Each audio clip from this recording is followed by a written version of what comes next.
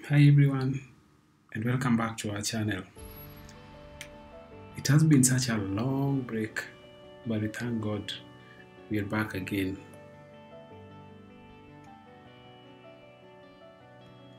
If this is your first time being here, welcome and be a part of this wonderful experience. Our story brings us here at home. This is where everything all begins. I want us to go through the whole process of building a small house. In our mother tongue, we call it Simba.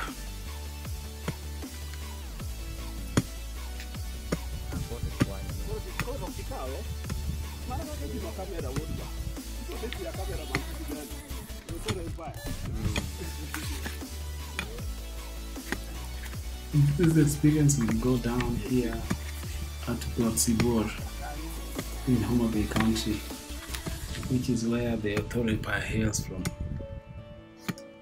Let me take you back a bit and explain to you what I'm building and how we do things in our Luo culture and African tradition. Kasi go chopa chiel. Gollo go chopa chiel kendo. Miyo pao. What I'm constructing here is called, in our native language, which is Luo, as Simba. Simba is the first house you build when you are of age and you come out of your mother's house. As a man, you must put up a small house.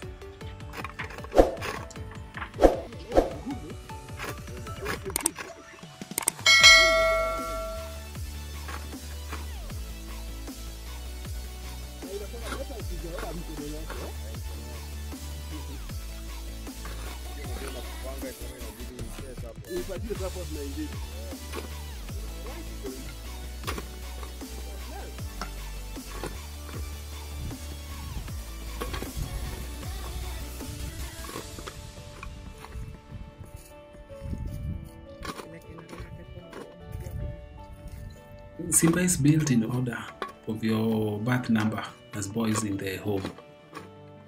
The first boy builds on the right hand side of the mother's house, and the second on the left, the third again on the right, and in that crisscross sequence order till the last son in the homestead.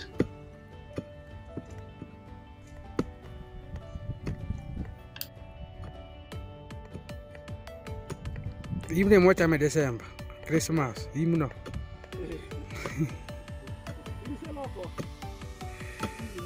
Imno wase kete nengo. In this case, we are two boys, so my big brother builds on the right side of our mother's house, and being the second and the last born son, I build on the left side. Mani loso i camera.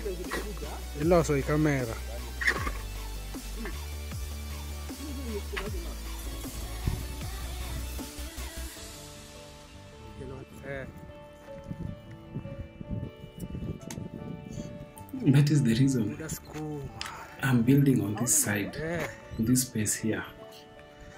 Noting that this is my first house from my mother's house. Typically, Simba is brought down sometimes when one now builds his home. In my case, I opted to do a permanent Simba, and I will use it later on for other purposes, as rooms for guests. As the young son, I will be the one to remain in the homestead and build my main house. So I opted, why not just build my Simba also to be a permanent house, because I'm not leaving our homestead.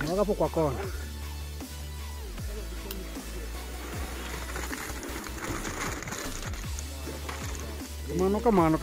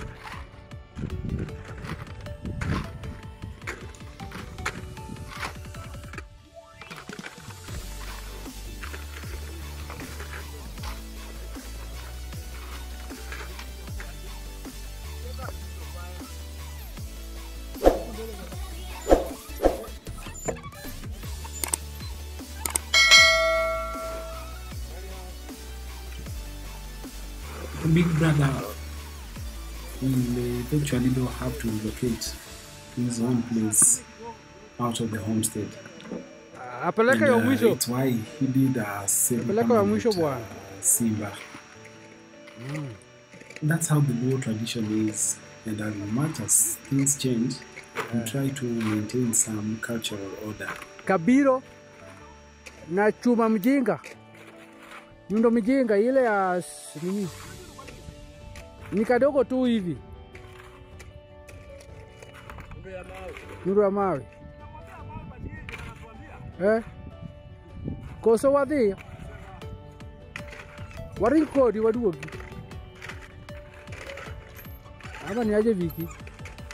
Adi kodi waduogi. Hapo Buda.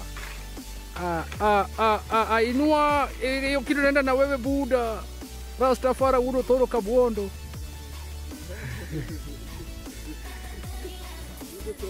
Uno toro kabondo kabos. Ndugu ya Freddy Kadongo. Hapo tu school got attained.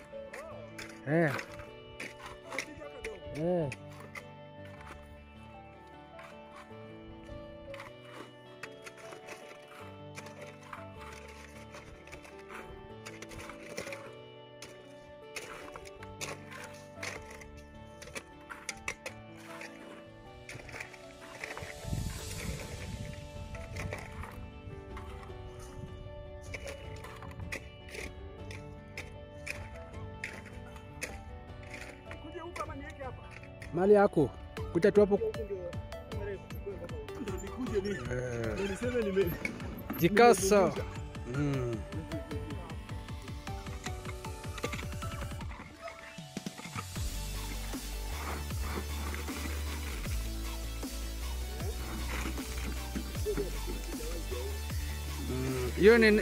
Hiyo ni unajua jua kali.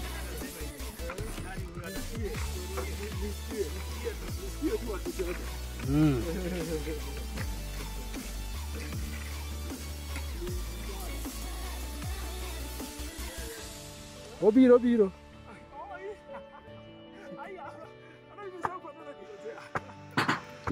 That's the whole concept about Simba and Luo tradition.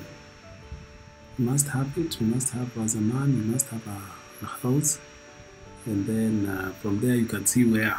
If you want to now move outside the homestead, you can go and build wherever you want, but you must do a structure at home. Now here we have some cows that we also bought. These are a bull, at least for the homestead, because it's believed, you know, in homestead, things that will actually get you engaged when you're at home is taking care of the cows. Yeah, these are the young ones that we also bought like a few weeks ago. Yeah, there's a market nearby where we need to buy a cow, any cattle, the sheep and goats. We just go and buy, then you bring them over. We have the sand, there's trucks that bring the sand. These are actually from the lake, by the lakeside. And with the structure, one thing about our place is the weather is very good. It's on a hilly side, so the weather is very productive. We plant lots of bananas, and we also do groundnuts and sweet potatoes.